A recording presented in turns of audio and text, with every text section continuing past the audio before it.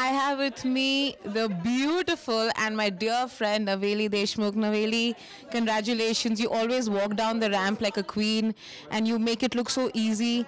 Wearing such a... Is it heavy?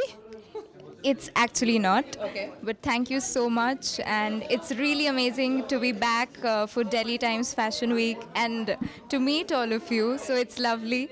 And I'm really enjoying this collection is lovely and I really had a great time. I love your outfit. I personally couldn't stop staring at her, the detailing at the blouse and your kundan necklace.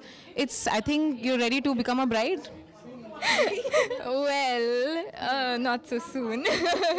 But You, of course, you look like an actual bride with this. Thank you, thank you. Yeah, moments like these, you feel like, oh wow, I should get married, but then it's a huge responsibility.